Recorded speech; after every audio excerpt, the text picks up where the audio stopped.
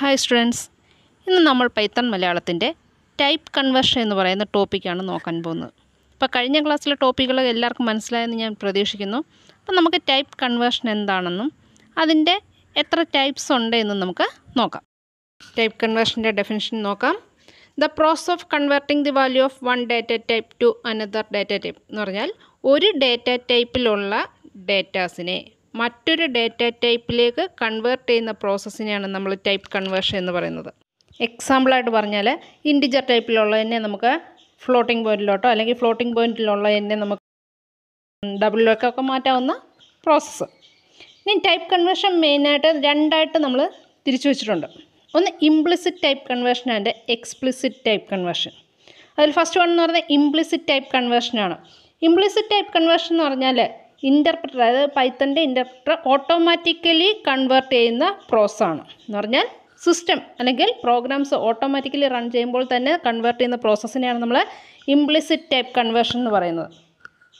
ഒരു എക്സാമ്പിൾ പറയുകയാണെങ്കിൽ എ എന്ന് പറയുന്ന ഒരു വേരിയബിൾ, അതിനകത്തിലേക്ക് നമ്മൾ കൊടുക്കുന്ന വാല്യൂ എന്ന് പറയുന്നത് 5 ആണ്. അടുത്ത ഒരു വേരിയബിൾ ബി ആണ്. ബിക്കകത്തിലേക്ക് നമ്മൾ കൊടുക്കുന്ന വാല്യൂ എന്ന് പറയുന്നത് 2 ആണ്. ഇനിയും ഇതിനെ രണ്ടിനെയും കൂടെ ഡിവൈഡ് ചെയ്യാൻ പോവാണ്. സി എന്ന് പറയുന്ന ഒരു വേരിയബിളിനകത്തിലേക്ക് എ ബൈ ബി എന്ന് പറയുന്ന പ്രോസസ്സ് ചെയ്യാൻ പോകുന്നു. അപ്പോൾ നോക്കിക്കേ, എ എന്ന് പറയുന്ന ഒരു ഇൻറ്റിജർ ടൈപ്പാണ്, ബി എന്ന് പറയുന്ന ഒരു ഇൻറ്റിജർ ടൈപ്പാണ്. ഇവിടുത്തെ പ്രോസസ്സ് എന്ന് പറയുന്നത് രണ്ട് ഇൻറ്റിജർ തമ്മിലുള്ള പ്രോസസ്സാണ്. പക്ഷേ നമുക്ക് കിട്ടാൻ പോകുന്ന വാല്യൂ എന്ന് പറയുന്ന ഒരു ഫ്ലോട്ടിംഗ് പോയിൻ്റാണ്. അതൊരു ഇ എന്ന് പറയുന്ന വേരിയബിളിലേക്കാണ് നമ്മൾ സ്റ്റോർ ചെയ്യുന്നത്. പക്ഷേ സി എന്ന് പറയുന്ന ഒരു വേരിയബിൾ ഇൻറ്റിജറായിട്ടായിരുന്നു നമ്മൾ ഡിക്ലെയർ ചെയ്തിരുന്നതെങ്കിൽ, അല്ലെങ്കിൽ ഇൻറ്റിജറായിട്ടാണ് നമ്മൾ സെറ്റ് ചെയ്തിരിക്കുന്നതെങ്കിൽ നമുക്ക് കിട്ടുന്നത് ഇതിൻ്റെ ഡെസിമൽ വാല്യൂവിനെ അവോയ്ഡ് ചെയ്തിട്ടുള്ള, എന്തായാലും 5/2 എന്ന് പറയുന്ന പ്രോസസ്സ് ചെയ്യുമ്പോൾ നമുക്കൊരു ഡെസിമൽ വാല്യൂ അവിടെ ഉണ്ടാവും മസ്റ്റായിട്ട്, അല്ലേ? അപ്പോൾ ഈ ഡെസിമൽ വാല്യൂവിനെ അവോയ്ഡ് ചെയ്തിട്ട് കിട്ടുന്ന ഇൻറ്റിജർ പാർട്സ് മാത്രമേ നമുക്ക് സിക്കകത്ത് സ്റ്റോർ ചെയ്യത്തുള്ളായിരുന്നു. എന്ന് പറഞ്ഞാൽ ഡേറ്റാസ് ലോസ് ആവാനുള്ള ചാൻസ് അവിടെ ഉണ്ടായിരുന്നു. എന്നാൽ സിയെ നമ്മളിവിടെ പ്രോസസ്സ് ചെയ്യുമ്പോൾ കിട്ടുന്നത്, സിസ്റ്റം ഓട്ടോമാറ്റിക്കലി സി എന്ന് പറയുന്ന വേരിയബിളിനെ ഫ്ലോട്ടായിട്ട് കൺവേർട്ട് ചെയ്യും. എന്തിനു വേണ്ടിയിട്ടാണ്? ഡേറ്റാസ് അവിടെ ലോസ് ആവാൻ പാടില്ല. നമ്മൾ യാതൊരു രീതിയിലുള്ള കൺവേർഷൻ പറഞ്ഞിട്ടില്ല. പക്ഷേ സിസ്റ്റം എന്ത് ചെയ്തു? ഓട്ടോമാറ്റിക്കലി ഈ ഒരു രണ്ട് കാൽക്കുലേഷൻ നടത്തുമ്പോൾ, അതായത് എ ബൈ ബി എന്ന് പറയുന്ന ഒരു പ്രോസസ്സ് ചെയ്യുമ്പോൾ, അല്ലെങ്കിൽ രണ്ട് ഇൻറ്റിജർ ടൈപ്പ് വാല്യൂവിനെ നമ്മൾ പ്രോസസ്സ് ചെയ്തപ്പോൾ നമുക്ക് കിട്ടുന്ന റിസൾട്ട് എന്ന് പറയുന്ന ഒരു ഫ്ലോട്ടിംഗ് പോയിൻ്റ് ആയപ്പോൾ സിസ്റ്റം എന്ത് ചെയ്തു? ഓട്ടോമാറ്റിക്കലി ഇതിനെ കൺവേർട്ട് ചെയ്തു. അതിനെ സ്റ്റോർ ചെയ്യേണ്ട ഡേറ്റ അല്ലെങ്കിൽ സ്റ്റോർ ചെയ്യേണ്ട വേരിയബിളിനെ സിസ്റ്റം ഓട്ടോമാറ്റിക്കലി കൺവേർട്ട് ചെയ്തിട്ട് എന്താക്കി മാറ്റി? ഫ്ലോട്ടാക്കി മാറ്റി. ക്ലിയർ ആണോ കൺസെപ്റ്റ്? അപ്പം നമ്മുടെ ഒരു implicit type conversion system automatically ചെയ്യുന്നതുകൊണ്ട് സിസ്റ്റം അതിൻ്റെ കൃത്യമായ ഹൈറാർക്കിയെ ബേസ് ചെയ്ത്, അതായത് ഏതൊക്കെ വാല്യൂസിനെ എങ്ങോട്ടൊക്കെ ഹോൾഡ് ചെയ്യാൻ പറ്റും എന്നുള്ള ഹൈറാർക്കിയെ ബേസ് ചെയ്തുകൊണ്ട് മാത്രമേ സിസ്റ്റം പ്രോസസ്സ് ചെയ്യത്തുള്ളൂ. അപ്പോൾ എന്താണ് ഹൈറാർക്കി?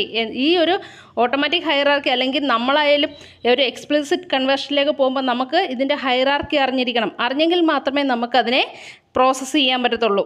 ഇല്ല എങ്കിൽ നമുക്കിപ്പോൾ എക്സാമ്പിളായിട്ട് പറയാം, ഒരു ബക്കറ്റ് വെള്ളത്തിനെ നമ്മളൊരു കപ്പിനകത്തിലേക്ക് ഒഴിക്കുന്നു. ഒരു ബക്കറ്റ് വെള്ളത്തിന് ഒരു കപ്പിനകത്തിലേക്ക് ഒഴിക്കുക എന്ന് പറഞ്ഞു കഴിഞ്ഞാൽ അവിടുത്തെ പ്രോസസ്സ് എന്താണ്? വലിയൊരു വാല്യൂസിനെ, ഒരു ഹ്യൂജ് എമൗണ്ട് ഓഫ് വാല്യൂസിനെ ഒരു ചെറിയ സ്റ്റോറേജ് പ്ലേസിനകത്തിലേക്കാണ് സ്റ്റോർ ചെയ്യുന്നതെന്ന് അർത്ഥം, അല്ലേ? എന്ന് പറഞ്ഞാൽ ആ കപ്പിനകത്ത് ഹോൾഡ് ചെയ്യാൻ പറ്റുന്നതിനൊരു പരിധി ഉണ്ടാവും. ഇതിന് ശേഷം ബാക്കിയുള്ള വെള്ളമൊക്കെ എങ്ങോട്ട് പോകും? ലോസായി പോകാനുള്ള ചാൻസ് ഉണ്ട്. അപ്പം നമ്മളുടെ ഡേറ്റാസും ഇതുപോലെ ലോസായി പോവാതിരിക്കണമെങ്കിൽ നമ്മൾ എന്ത് ചെയ്യേണ്ടി വരും? നമ്മളിതിൻ്റെ കൃത്യമായിട്ടുള്ള ഹൈറാർക്കി അറിഞ്ഞിരിക്കുക. ഏത് ഡാറ്റ ടൈപ്സാണ് ചെറിയ ഡാറ്റ ടൈപ്സ്, ഏതാണ് വലുതെന്ന് നമ്മൾ കൃത്യമായിട്ട് അറിഞ്ഞിരിക്കണം. എങ്കിൽ മാത്രമേ നമുക്ക് എന്ത് ചെയ്യാൻ പറ്റത്തുള്ളൂ? അതിനെ അനുസരിച്ചുള്ള ഡേറ്റാസിനകത്തിലേക്ക് അല്ലെങ്കിൽ ഡാറ്റ ടൈപ്സിനകത്തിലേക്ക് കൺവേർട്ട് ചെയ്യാൻ പറ്റും. അപ്പോൾ സിസ്റ്റം ഓട്ടോമാറ്റിക്കലി ചെയ്യുമ്പോൾ സിസ്റ്റത്തിന് അതറിയാം. സിസ്റ്റം ആ രീതിയിൽ മാത്രമേ അതിനെ കൺവേർട്ട് ചെയ്തുള്ളൂ. പക്ഷേ നമ്മളൊരു എക്സ്പ്ലിസിറ്റിലേക്ക് വരുമ്പോൾ നമ്മൾ എന്ത് ചെയ്യണം? നമ്മൾ ഈ ഹൈറാർക്കി അറിഞ്ഞിരിക്കണം. അപ്പോൾ ഹൈറാർക്കി എന്താണെന്ന് നമുക്കൊന്ന് നോക്കാം. അപ്പോൾ ഇതാണ് നമ്മുടെ ഹൈറാർക്കി. അപ്പം ഇതിൽ ഏറ്റവും ലോവസ്റ്റ് ലെവൽ എന്ന് പറയുന്നത് ബൂളിയനും ഏറ്റവും ഹയസ്റ്റ് ലെവൽ എന്ന് പറയുന്നത് ലോങ് ഡബിൾ എന്ന് പറയുന്ന ഡാറ്റ ടൈപ്സാണ്. അപ്പം നമ്മൾ ഒരു ലോ ലെവലിലുള്ള ഡാറ്റ ടൈപ്സിനെ ഹയർ ലെവലിലുള്ള ഡാറ്റ ടൈപ്സിനകത്തിലേക്ക് നമുക്ക് ഇൻസേർട്ട് ചെയ്യാൻ സാധിക്കും, അല്ലെങ്കിൽ അങ്ങോട്ട് കൺവേർട്ട് ചെയ്യാൻ സാധിക്കും. പക്ഷേ തിരിച്ച് കൺവേർട്ട് ചെയ്ത് കഴിഞ്ഞാൽ നമ്മൾ മുമ്പേ പറഞ്ഞാൽ ഡാറ്റാസ് ലോസ് ആവാനുള്ള ചാൻസ് ഉണ്ട്. പക്ഷേ ഒരു ഇംപ്ലിസിറ്റ് ഡാറ്റ ടൈപ്സിൽ ഒരിക്കലും ഡാറ്റ ലോസ് എന്ന് പറയുന്ന പ്രോസസ്സ് ഇല്ല. കാരണം ഇത് സിസ്റ്റം ഓട്ടോമാറ്റിക്കലി പെർഫോം ചെയ്യുന്ന പ്രോസസ്സാണ്. അപ്പം സിസ്റ്റം ഓട്ടോമാറ്റിക്കലി ആയതുകൊണ്ട് സിസ്റ്റം ലോ ലെവലിലുള്ള ഡാറ്റ ടൈപ്സിനെ ഹയർ ലെവലിലേക്ക് മാത്രമേ കൺവേർട്ട് ചെയ്യത്തുള്ളൂ. ഓക്കെ, അടുത്തതായിട്ട് നമുക്ക് ഒരു എക്സാമ്പിൾ പ്രോഗ്രാം നോക്കാം. ഇവിടെ മൂന്ന് വേരിയബിൾസ് ആണ് കൊടുത്തിരിക്കുന്നത്. n1 int എന്ന് പറയുന്നൊരു വേരിയബിൾ, n2 ഫ്ലോ എന്ന് പറയുന്നൊരു വേരിയബിൾ ആൻഡ് n3 ന്യൂ എന്ന് പറയുന്നൊരു വേരിയബിൾ.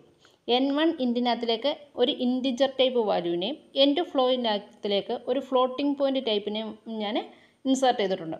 n3 ന്യൂ എന്ന് പറയുന്ന വേരിയബിളിനകത്തിലേക്ക് ഞാൻ n1 ഇൻറ്റിനെയും n2 ഫ്ലോയിനെയും കൂടെ ആഡ് ചെയ്ത് n3 ന്യൂക്കകത്തിലേക്ക് സ്റ്റോർ ചെയ്തിരിക്കുന്നു. ഇപ്പോൾ പ്രോഗ്രാം മനസ്സിലായല്ലോ. അപ്പം ഇനി നമുക്കിത് നോക്കേണ്ടത്, നമുക്ക് n1ൻ്റെയും n2ൻ്റെയും അതുപോലെ n3യുടെയും ഡേറ്റ ടൈപ്സ് ഏതാണ് എന്ന് നമുക്ക് നോക്കാം. അത് സിസ്റ്റം ഏതായിട്ടാണ് അലോക്കേറ്റ് ചെയ്തിരിക്കുന്നത്. അതുപോലെ തന്നെ സം എന്ന് പറയുന്ന അല്ലെങ്കിൽ n3 ന്യൂ എന്ന് പറയുന്നതിനകത്തിൽ സ്റ്റോർ ചെയ്തിരിക്കുന്ന സം അത് എത്രയാണെന്നും കൂടെ നമുക്ക് ഔട്ട്പുട്ട് ഒന്ന് നോക്കാം. അപ്പം നമ്മുടെ ഔട്ട്പുട്ട് n1 ഇൻറ്റിന് വേണ്ടിയിട്ട് സിസ്റ്റം പ്രൊവൈഡ് ചെയ്തിരിക്കുന്ന ഔട്ട്പുട്ട് എന്ന് പറയുന്നത് ഇൻറ്റാണ്, ഇൻറ്റിജർ ടൈപ്പാണ്. n2ന് വേണ്ടിയിട്ട് സിസ്റ്റം ഫ്ലോട്ടിംഗ് പോയിൻ്റ് പ്രൊവൈഡ് ചെയ്തിട്ടുണ്ട്. എന്നാൽ n3ക്ക് വേണ്ടിയിട്ട് അല്ലെങ്കിൽ n3 നമ്മൾ ഇതിന് കിട്ടുന്ന ആൻസറാണ് അല്ലേ. അപ്പോൾ ഒരു ഇൻറ്റിജറും ഒരു ഫ്ലോട്ടിംഗ് പോയിൻറ്റും കൂടാണ് നമ്മൾ പ്രോസസ്സ് ചെയ്തത്. കിട്ടുന്ന റിസൾട്ട് എന്തായിരിക്കും? ഫ്ലോട്ടിംഗ് പോയിൻ്റ് ആയിരിക്കും. അന്നേരം n3ക്ക് വേണ്ടിയിട്ട് സിസ്റ്റം പ്രൊവൈഡ് ചെയ്തിരിക്കുന്ന ഔട്ട്പുട്ട് എന്ന് പറയുന്നത് എന്താണ്, അല്ലെങ്കിൽ അതിൻ്റെ ഡേറ്റ ടൈപ്സ് എന്ന് പറയുന്നത് എന്താണ്? അതൊരു ഫ്ലോട്ടിംഗ് പോയിൻ്റ് ഡേറ്റയാണ്. അപ്പം ഇംപ്ലിസിറ്റ് ടൈപ്പ് കൺവേർഷൻ എന്താണ് എന്നും അതിൻ്റെ എക്സാമ്പിളും നിങ്ങൾക്ക് മനസ്സിലായി കാണുമല്ലോ. അപ്പം നെക്സ്റ്റ് ടോപ്പിക് എന്ന് പറയുന്നത് എക്സ്പ്ലിസിറ്റ് ടൈപ്പ് കൺവേർഷനാണ്. ഇംപ്ലിസിറ്റിനെ പറ്റി പറഞ്ഞപ്പോൾ നമ്മൾ പറഞ്ഞായിരുന്നു അത് സിസ്റ്റം ഓട്ടോമാറ്റിക്കലി ചെയ്യുന്ന പ്രോസസ്സാണ്. എന്നാൽ എക്സ്പ്ലിസിറ്റ് എന്ന് പറയുന്നത് മാനുവലായിട്ട്, അതായത് യൂസേഴ്സിൻ്റെ ആവശ്യമനുസരിച്ച് കൺവേർട്ട് ചെയ്യുന്ന പ്രോസസ്സാണ്. അപ്പം ഇംപ്ലിസിറ്റിൽ എപ്പോഴും ഹൈറാർക്കിയെ കീപ്പ് ചെയ്തുകൊണ്ട് മാത്രമേ വർക്ക് ചെയ്യത്തുള്ളൂ. നമുക്ക് തിരിച്ചൊരു ഡാറ്റ സ്റ്റോറേജ് വേണമെങ്കിൽ ഇംപ്ലിസിറ്റിൽ പറ്റില്ല. എന്നാൽ എക്സ്പ്ലിസിറ്റ് വെച്ചിട്ട് നമുക്ക് ഏത് രീതിയിൽ വേണമെങ്കിലും ഡേറ്റാസിനെ കൺവേർട്ട് ചെയ്യാം. പക്ഷേ ഉള്ള ഒരു പ്രശ്നം എന്താണ്, ഇവിടെ ഡേറ്റാസ് ലോസ് ആവാൻ, അതായത് ഒരു ഹൈറാർക്കിയിലുള്ള ഒരു ഡേറ്റയെ ലോവർ ഹൈറാർക്കിയിലേക്ക് മാറ്റുമ്പോൾ ഡേറ്റാസ് ലോസ് ആവാനുള്ള ചാൻസ് ഉണ്ട്. പക്ഷേ പ്രോഗ്രാമേഴ്സിൻ്റെ നീഡ് അനുസരിച്ച് നമുക്ക് ചേഞ്ച് ചെയ്യാനുള്ള ഓപ്ഷൻ ഏതിനകത്തിലുണ്ട്? എക്സ്പ്ലിസിറ്റിനകത്തിൽ ഉണ്ട്. അപ്പോൾ ഇതിൻ്റെ പ്രോബ്ലം എന്താണ്? ഡേറ്റാസ് ലോസ് ആവാനുള്ള ചാൻസ് എക്സ്പ്ലിസിറ്റിനകത്തിലുണ്ട്. എന്നാൽ ആ ഒരു ചാൻസ് ഏതിനകത്തിലില്ലായിരുന്നു? ഇംപ്ലിസിറ്റിനകത്തിൽ അങ്ങനൊരു ചാൻസ് ഇല്ലായിരുന്നു.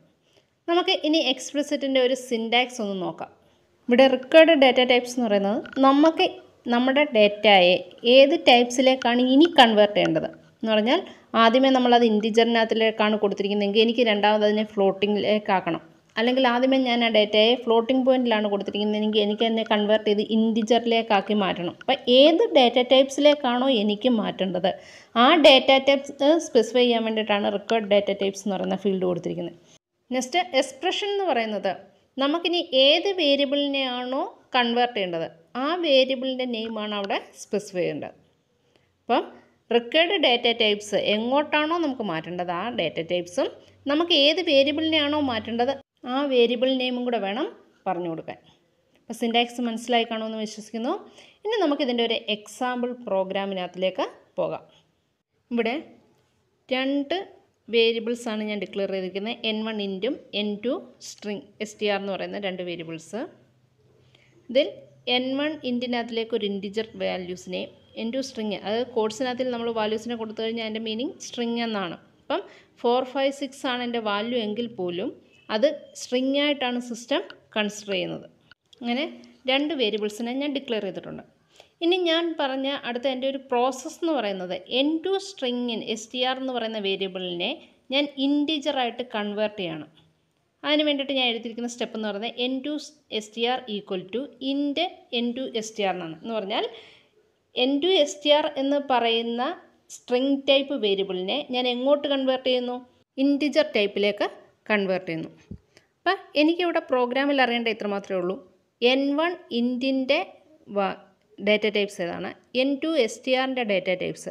ഇനി ആഫ്റ്റർ കൺവേർട്ടിങ് അതിനുശേഷം n2 strൻ്റെ ഡാറ്റ ടൈപ്സ് ഏതാണ്, n3 സം എന്ന് പറയുന്ന പുതിയൊരു വേരിയബിൾ ഞാൻ കൊടുത്തിട്ടുണ്ട്. അതിനകത്തിൽ ഞാൻ n1 ഇൻറ്റിനെയും n2 strനെയും കൂടെ ആഡ് ചെയ്തിട്ടുണ്ട്. അപ്പം ഒരു സ്ട്രിങ്ങിനെ ഒരു ഇൻറ്റിജറിനെയും കൂടെ ആഡ് ചെയ്യുക എന്ന് പറയുന്നത് അത്ര ഫലപ്രദമായ കാര്യമല്ല. പക്ഷേ ഇവിടെ അഡിഷൻ പ്രോസസ്സ് നടന്നിട്ടുണ്ട്. എന്തുകൊണ്ടാണ്? നമ്മൾ കൺവേർട്ട് ചെയ്ത് കഴിഞ്ഞപ്പോൾ n2 str എന്ന് പറയുന്നത് എന്തായി മാറി? ഇൻറ്റിജറായി മാറി. അതുകൊണ്ടാണ് ഇവിടെ കൺവേർഷൻ പ്രോസസ്സ് അവിടെ നടന്നത്. അപ്പം അത് കൺവേർട്ട് ചെയ്തത് കറക്റ്റായിട്ട് കൺവേർട്ട് ചെയ്തിട്ടുണ്ടോ, ആൻസർ വന്നിട്ടുണ്ടോ എന്ന് നമുക്ക് ചെക്ക് ചെയ്യാം. അപ്പം നമ്മുടെ N1 ഇൻറ്റ് എന്ന് പറയുന്നതിൻ്റെ data types ഇൻറ്റിജറായിട്ടും N2 സ്ട്രിങ്ങിൻ്റെ before converting ആണ്. ഡാറ്റ ടൈപ്സ് സ്ട്രിങ് ആയിട്ടും തന്നെയാണ് സിസ്റ്റം അക്സെപ്റ്റ് ചെയ്തിരിക്കുന്നത്. എന്നാൽ നമ്മൾ ആഫ്റ്റർ കൺവേർട്ട് ചെയ്തു. അപ്പം കൺവേർട്ട് ചെയ്തതിന് ശേഷം നമ്മുടെ N2 STRൻ്റെ ഡാറ്റ ടൈപ്സിനെ സിസ്റ്റം എന്തായിട്ട് മാറ്റി? ഇൻറ്റിജർ ടൈപ്പായിട്ട് മാറ്റി. ഇൻറ്റിജർ ടൈപ്പായിട്ട് മാറ്റി. ഇനി അടുത്ത് നമ്മൾ സം എന്ന് പറയുന്ന പ്രോസസ് ആയിരുന്നു ചെയ്തത്. N1 ഇൻറ്റും N2 STRും തമ്മിലുള്ള അഡിഷൻ പ്രോസസ്സ് ആഡ് ചെയ്ത് നമുക്ക് റിസൾട്ട് തന്നിട്ടുണ്ട്. ഇവിടുത്തെ കേസിൽ സം എന്ന് പറയുന്നതിൻ്റെ ഡാറ്റ ടൈപ്സ് എന്ന് പറയുന്നത് അതിനകത്ത് സ്റ്റോർ ചെയ്തിരിക്കുന്ന ഇൻറ്റിജർ ആയ വാല്യൂവിൻ്റെ ഡാറ്റ ടൈപ്സ് എനിക്ക് എന്ന് പറഞ്ഞാൽ സമ്മിൻ്റെ ഡാറ്റ ടൈപ്സ് എന്തായി മാറി? ഇൻറ്റിജർ ടൈപ്പ് തന്നെയായി മാറി. എന്നാൽ ചില കേസ് ഒരു ഇൻറ്റിജറും ഒരു ഫ്ലോട്ടും കൂടെ ആണെങ്കിൽ നമുക്ക് റിസൾട്ട് കിട്ടുന്ന ഫ്ലോട്ടായിരിക്കും. ഇപ്പോൾ ഇവിടെ രണ്ടും ഇൻറ്റിജർ ആയതുകൊണ്ട് നമുക്ക് റിസൾട്ട് കിട്ടുന്ന ഇൻറ്റിജറാണ്. എന്ന് പറഞ്ഞാൽ സം എന്ന് പറയുന്ന വേരിയബിൾ ഏതിനകത്ത് ഹോൾഡ് ചെയ്യും, അല്ലെങ്കിൽ ഏത് ഡാറ്റ ടൈപ്സാണ് യൂസ് ചെയ്യുന്നത്? ഇവിടെ ഇൻറ്റിജർ ഡാറ്റ ടൈപ്സ് ആണ്. ഓക്കെ, അപ്പോൾ ഇന്ന് നമ്മൾ പഠിച്ച ടോപ്പിക്ക് എല്ലാവർക്കും മനസ്സിലായി കാണുമല്ലോ. നമ്മൾ ടൈപ്പ് കൺവേർഷനാണ് പഠിച്ചത്. രണ്ട് രീതിയിലുണ്ടായിരുന്നു, ഇംപ്ലിസിറ്റും എക്സ്പ്ലിസിറ്റും. എക്സ്പ്ലിസിറ്റിനെ നമ്മൾ ടൈപ്പ് കാസ്റ്റിംഗ് എന്നും അറിയപ്പെടും. ഇന്നത്തെ ക്ലാസ് എല്ലാവർക്കും ഇഷ്ടമായെന്ന് കരുതുന്നു. നിങ്ങൾ ചാനൽ ഇഷ്ടപ്പെട്ടു എങ്കിൽ സബ്സ്ക്രൈബ് ചെയ്യണം, തൊട്ടടുത്തുള്ള ബെൽ ബട്ടൺ പ്രസ് ചെയ്യണം. എങ്കിൽ മാത്രമേ നമ്മുടെ നെക്സ്റ്റ് ക്ലാസ് നിങ്ങൾക്ക് നോട്ടിഫിക്കേഷൻ ലഭിക്കത്തുള്ളൂ. അപ്പം എല്ലാവർക്കും ഒരിക്കൽ കൂടി നന്ദി, നമസ്കാരം.